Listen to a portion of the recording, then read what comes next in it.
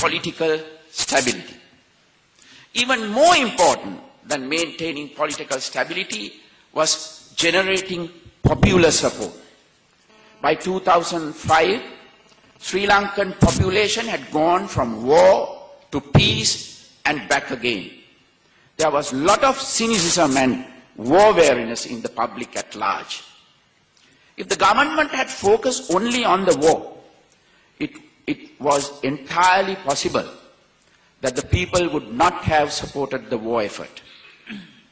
This is one of the reasons why the government invested so much on welfare efforts even at time when it could hardly afford to because of the large war budget.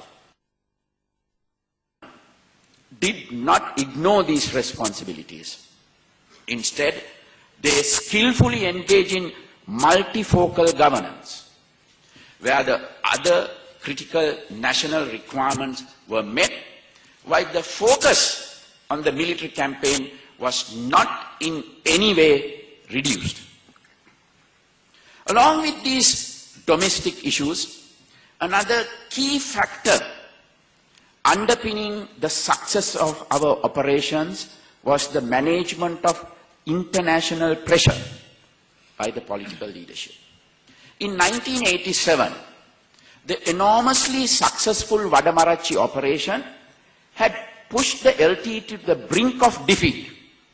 However, these operations could not be sustained because of Indian government intervening. The primary problem in 1987 was that the relationship between the two countries had not been managed very effectively. In contrast, from the time of his election, President Rajapaksa went out of his way to keep New Delhi briefed about all the new developments taking place in Sri Lanka. He understood that while other countries could mount pressure on us through diplomatic channels or economic means, only India could influence the military campaign. From very early in the military campaign, the relationship between Sri Lanka and India was managed through maintaining a clear communications line at the very highest level. A special committee was established to engage in constant dialogue. The Sri Lanka side comprised then senior advisor to the President, Mr. Basil Rajapaksa, Secretary to the President, Mr. Lalit Veeratunga, and myself as the Defense Secretary. The Indian side comprised former National Security Advisor, Mr. M.K. Narayan, the Foreign Secretary, Sri Shivasankar Menon, and then Defense Secretary, Mr. Vijay Singh. This troika had continuous discussions and ensured that whenever any sensitive issues arose, they would be resolved immediately. The government also ensured that our relationship with other important regional allies and other friendly countries were well maintained through usual diplomatic channels and regular dialogue. Ultimately, this able management of critical international relations was another key success factor in the eradication of terrorism.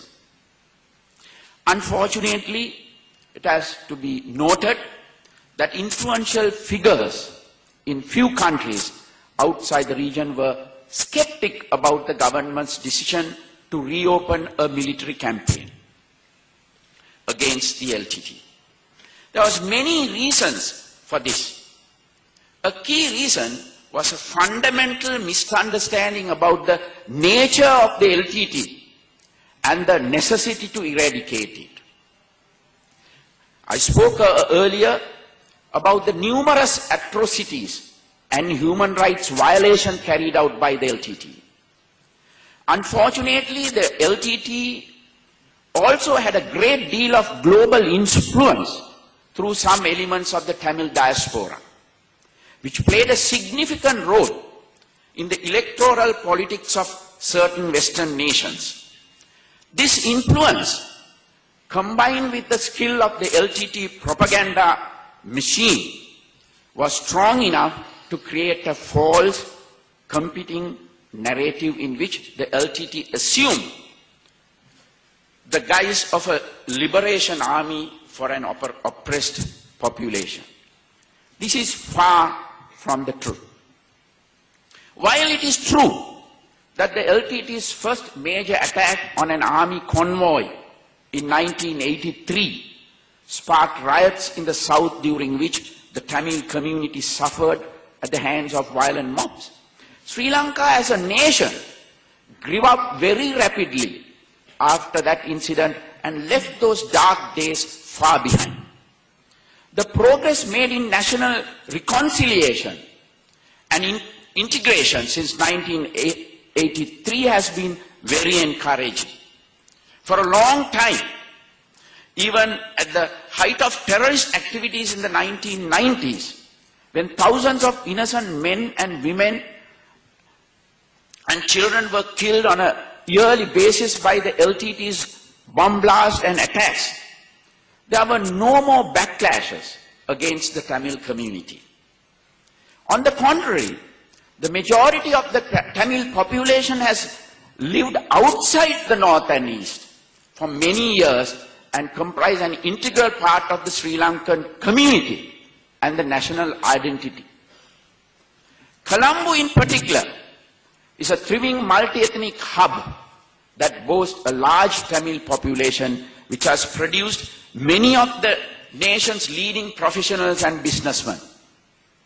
They led lives of distinction in a supportive multicultural environment devoid of communal tension and have done so for many years. Nevertheless, the LTT's propaganda machine kept flogging the lie that the Tamil community would have no chance to prosper so long as it stayed within the Sri Lankan state. They demonized Sri Lankan society, particularly the majority Sinhalese, and made ludicrous claims about ethnic cleansing and genocide. The irony is that, in actual fact, it was the LTT itself that perpetrated such atrocities in its attempts to carve out and instill a monoethnic state. It was the LTT that drove the Sinhalese and Muslim out of the north and east virtually overnight. And it was the LTT that held Tamils captive and made them suffer so for many years.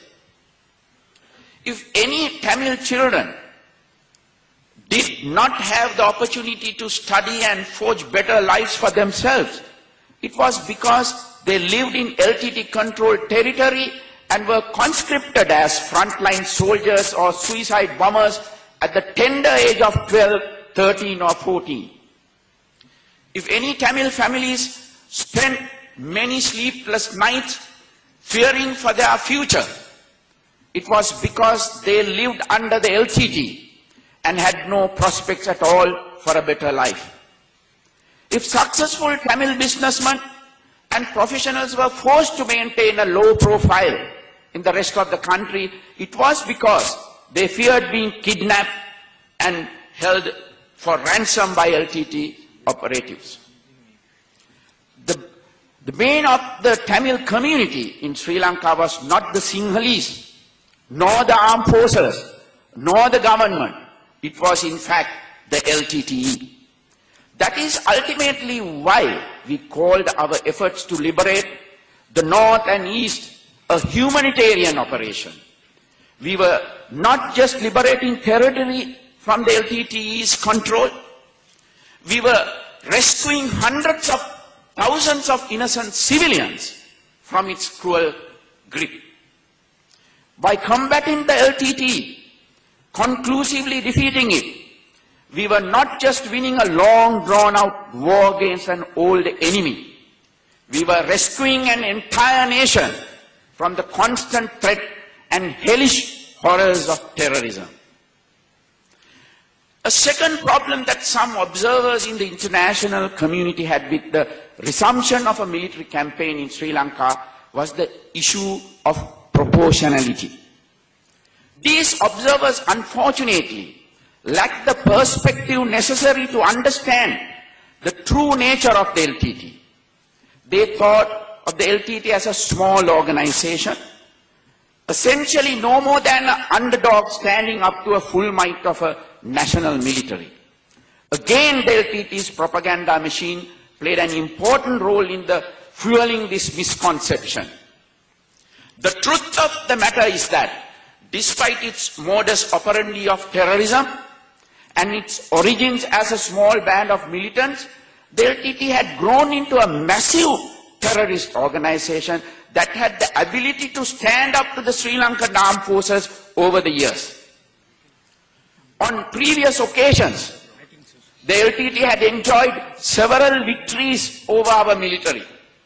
They had overrun the Poonareen military camp in 1993 and the Mullatiu military camp in 1996, killing several thousand troops.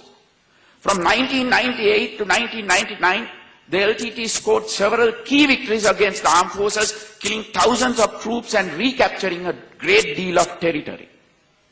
In the year 2000, the LTT captured Elephant Pass, which was held by nearly 12,000 soldiers in a major operation. All in all, by the time our military campaign resumed in 2005, the LTT had killed more than 26,000 armed service personnel. This was no small band of militants, but a large, sophisticated military force comprising approximately 30,000 cadres, a very large arsenal of weapons and equipment, and thousands of civilians organized as auxiliary forces. The LTT is the only terrorist organization in the world to have had a sophisticated naval wing, as well as a fledgling air force with aircraft capable of dropping bombs in Colombo. Those who thought that the Sri Lankan response was disproportionate had absolutely no perspective on the issue. Unfortunately, because Sri Lanka is a small country with limited resources, it was not possible for us to give the management of non-critical foreign opinion the same level of attention we gave to India and other key nations. As such, these misconceptions remained largely intact. Even more sadly, a number of influential figures in the international community formed very strong opinions, or should I say, jumped to very hastily conclusions about our conduct of the war. Some of these assumptions and misunderstandings have proven hard to shake even to this day.